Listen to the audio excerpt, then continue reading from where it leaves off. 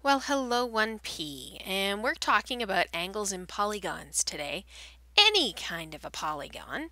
And we're going to tell you the difference between just a polygon and a regular polygon. So our goal is I know the relationship between the number of degrees in a polygon and its number of sides. So we're talking about the interior angles of a polygon. Tomorrow we'll talk about the exterior angles of a polygon. So we'll talk first. We know that all of the interior angles in any triangle add up to 180 degrees. Any triangle, as long as it has three sides and it's a closed figure, makes it a triangle. And we know that if I add up those three angles in there, I get 180 degrees. Now we're going to use an applet to fill in the rest here. And you can go to that applet too if you want. I don't know that it'll work so well on the iPads, but I've got it up here, so you can go and play with it if you want to. I'm going to click on it and just show you what that applet looks like. So here it comes. So here's the applet. Now it's got a five-sided polygon here. And it's a five-sided regular polygon. See how this little thing is checked right here to say that it's regular? Regular means that all five sides are the same. So if I want to go less than that, a regular four-sided polygon is a square. Okay? And a square has 90 degrees in the corners. And so if we add those four corners, those 490 degrees, we get, or multiply by 4, we get 360 degrees in a four-sided figure. Now, it doesn't have to be a regular polygon, the same as when we did with triangles. If I go down to a triangle, it doesn't have to be a regular triangle. It doesn't matter the size of the triangle. Take a look at all those numbers changing. These are the three angles in the triangle. When I move the triangle around, those three angles change like crazy, but they're always adding up to 180 degrees. That's kind of a cool little applet to see all of that kind of go. Boo, doop, boop, boop, boop. But notice that all of those things are changing, but the sum is not. So what happens if I go to four-sided? This is no longer a square. Now I can change these sides to be what I want them to be. And notice what's the sum staying at this time? 360, the same as it was when it was a square. So I can bring it back to being the square. So 360 degrees for the interior angles of a four-sided polygon, which we call a quadrilateral. So four-sided polygon has 360 degrees in it. Okay, do we see any kind of pattern coming up yet? No, we haven't gone far enough to see a pattern. Let's take a look at another one. Let's go up more to a five-sided polygon. Okay, this is a regular five-sided polygon called a pentagon. Five sides is penta. And I can make this big and small and do whatever I want, but notice that 108 degrees in each corner stays the same. Ooh, I can make it big. Okay, I can spin it. Doesn't matter. It's always 540 degrees. Now, does it matter if it's not a regular polygon? Let's tick off that regular box. Now it's still a pentagon, but now the side lengths and the angles are not all the same. So I can start moving around these angles, and notice it does not matter. Doesn't matter one little bit. It's still adding up to 540 degrees. It doesn't even matter if I pull one side length in like that. As long as you measure this one in here, and this is bigger than 180 degrees, so it has the name of a reflex angle. But still, all of the inside angles add up to 540 degrees. So let's add that to our chart. 540 degrees. Let's go to the next one. More. There's a six-sided figure. I don't have to play with this too much. We can just take a look. That's 720. And if I click regular, it divides that 720 up into all six of those angles. Now this is called a hexagon with the six angles in there, but 720 degrees. And let's just go get the other information here. Let's go to a septagon, which has seven sides. It has 900 degrees in it. Then we'll go to the eight-sided one, which hopefully everybody knows the stop sign is called an octagon. So there's our octagon. It has a 1080 degrees in it. And the last one in here is the 9-sided nonagon, 1260.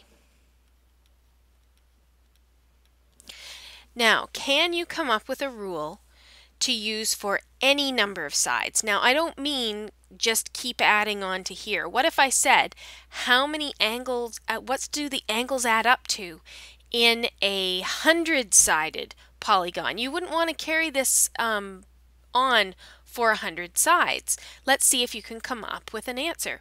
Now, what I would suggest is that you put me on pause and then you think about it for a little bit. So put me on pause, think about it, see if you can come up with it. I'm going to wait, but not too long, because I want you to put me on pause. And I'm going to assume that you have already put me on pause and now you're back. And now I'm going to talk about what kind of rule we can have. Hopefully you noticed that what we did here was we went up 180 degrees every time. So every time I add a side, I have to add another 180 degrees. Now when we were looking, that looks like 186. It's 180. We add 180 degrees every time. So the first differences are 180 degrees. And you're going, oh my God, I thought we were done with linear relations. Nope, not quite. Remember when we studied linear relations, we were able to come up with some sort of an equation. Let's say that our number of sides are n, and our total degrees is a capital D. So we want to come up with a formula for capital D. And it has something to do with 180, because 180 is our rate of change. It's going up 180 every time our side length goes up by 1. So here's our rate of change, 180 n. Now, it's 180 n, but what was our beginning? Because our beginning, we started at 3 here. Well, we went back. If we go back a little bit, we're going to go back into the negatives. 180 n, if we go back to 2, to 0, and to 1, we can see that that is subtract. We'll have to subtract 180 from here 3 times, because we subtract 180 once to get to 2 sides, which doesn't make any sense because you can't have a polynomial with 2 sides. But if we subtract 180 once, we get to 0. And that would be for 2 sides. And then we have to subtract 180 2 more times to get to 0 sides.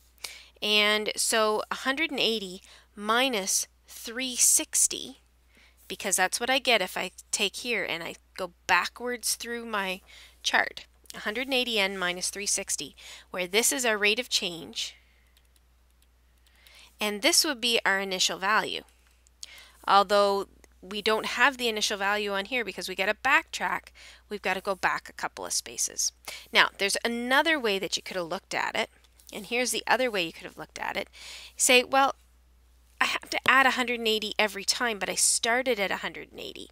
So let's say this was 1, then this would be 1 times 180. And let's say this was 2, then this would be 2 times 180. And let's say this was 3, then this would be 3 times 180. So if that's the case, then what I have to do to get the number of degrees, I'm going to leave this in green, is I have to take, look at the difference between these two numbers. I have to take the number of sides and subtract 2, and then multiply that by 180.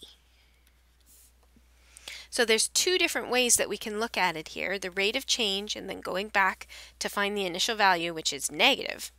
Or we can look at it that the pattern is that I have to take 2 less than this and multiply it by 180. Okay, so whichever one of these you think you can remember better, 2 less and multiply by 180 is probably the one I would choose.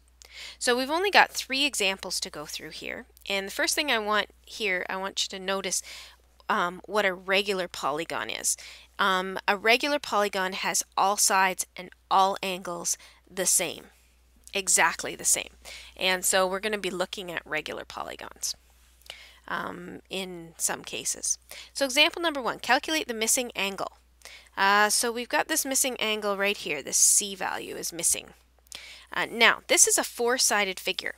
So if this is a four-sided figure, we can look up here and say, I know a four-sided figure has to have 360 degrees.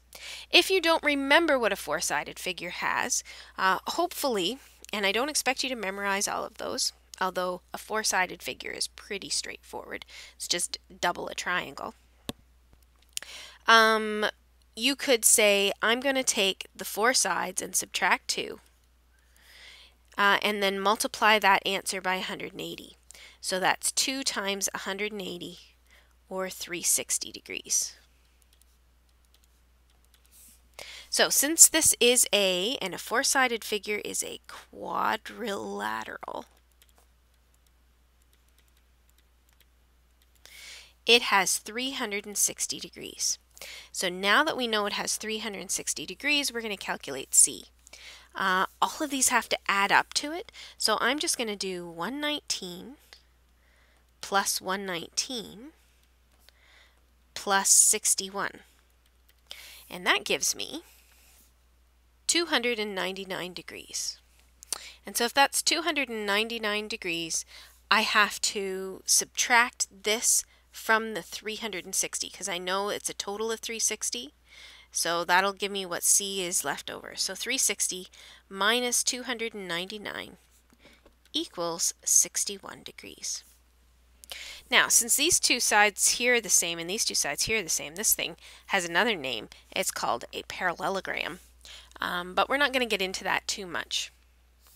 Okay, the next one says a loonie is a regular 11-sided polygon. What is the measure of each angle inside the loonie? Well, first we have to figure out an 11-sided polygon. Now, we could add 180 two more times here, but let's use this formula. Let's take a look at that. That formula said the number of degrees equals the number of sides subtract 2 times 180. So the number of sides subtract 2 is 11 minus 2, and then we're going to multiply that by 180. 11 minus 2 is 9.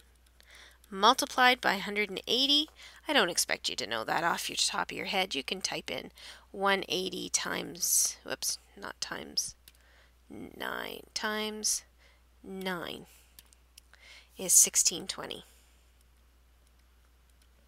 Okay, now since this is a regular polygon, it did say regular, it means that all of these 11 angles are going to be exactly the same. So what I need to do is to split up this amount into 11 equal angles. And the way you split something up into equal parts in math is to use the operation of division. So each angle, and I'm going to use this symbol for angle, each angle is going to equal 1620 divided by 11. And I'm just going to add some things here. This is the total angles, total of angles from over here, and it's being divided by the number of sides. And you are going to use this anytime you're talking about a specific angle in a regular polygon. So we're going to divide this by 11, and we get 147.3 approximately. So we're going to say approximately 147.3 degrees in each angle. Next, for the following parallelogram, determine the missing angles. Now, parallelogram has lots of equal angles in it. We know that this here and this here, now this is a parallelogram. Remember your work with parallel lines? I can draw this out here and I know that these two things here are forming the backward C pattern. So I know that those two things are going to add up to 180 degrees. That's what the C pattern tells us. So to find K, I can use 180 degrees minus 48. Can you do that in your head? 180 degrees minus 40 would be 140. Then I have to take away 8 again, so that's 132. So K is 132 degrees. Now, since this is a parallelogram, and that these sides are parallel, these two things over here, now this isn't really using our four-sided rule here, this is using other things that we've known. These two angles here are also part of a C pattern because they're between parallel sides as well. So since they're between parallel sides, they also have to add to 180 degrees.